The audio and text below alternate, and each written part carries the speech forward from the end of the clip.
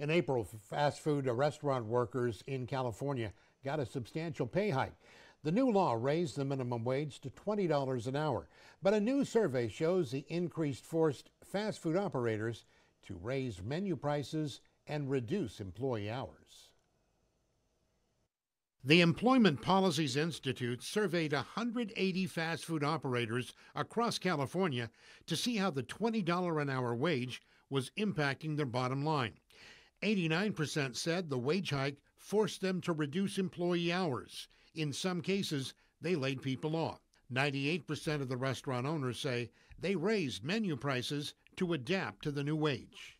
If you raise your prices, is that going to affect customer traffic? And overwhelmingly, the responses were yes, but this is what we have to do to survive. Food operators say they've taken a big hit due to the $20 an hour wage. Since April, they've lost $100,000 at each restaurant they own. Folks are struggling. They don't know how they're going to remain in California, and they don't know how they're going to continue to serve their communities. Rebecca Paxton is the director of research. She hopes the survey sends a message to lawmakers about the need to understand the financial impact the wage hike has created. Hi, I'm Monty Torres with Fox 26 News on YouTube.